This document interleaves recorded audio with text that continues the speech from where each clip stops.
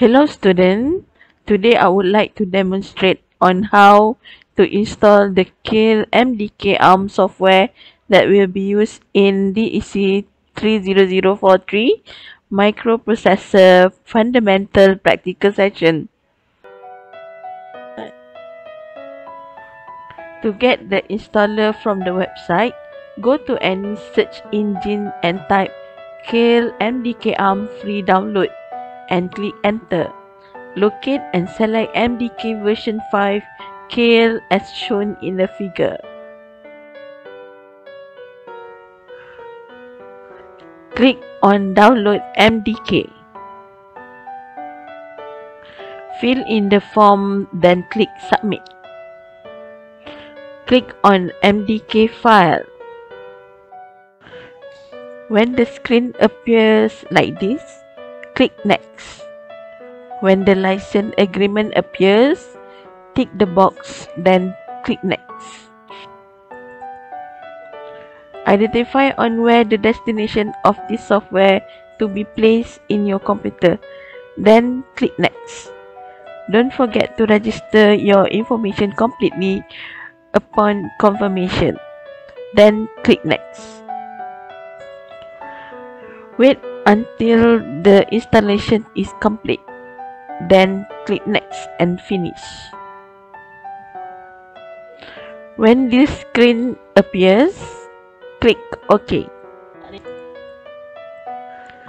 Click device, then select ST Microelectronics, followed by selecting STM32L0 series.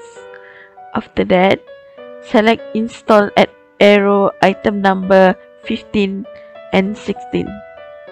Part 2.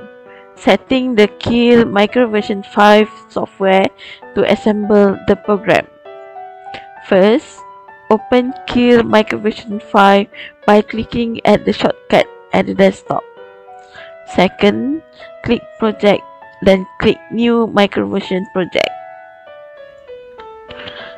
Save a project by creating a new folder named Project 1. Select the target device for ST Microelectronics. STM32L0 series will appear. Select the target device for STM32L053. Then, click the STM32L053 R8TX. Select the target device for STM32L053 R8TX. Then click OK. Manage Runtime Environment screen will appear. Tick CMSIS, go to Core and Device, then finally go to Startup. Add new item to group by right-clicking Source Group 1, then click Add New Item. After that, click asmfile.s, then save as Project 1. Lastly, click Add. Set option for target by right-clicking folder Target 1, then click Option for target. Click Debug, tick Use Simulator, then click OK.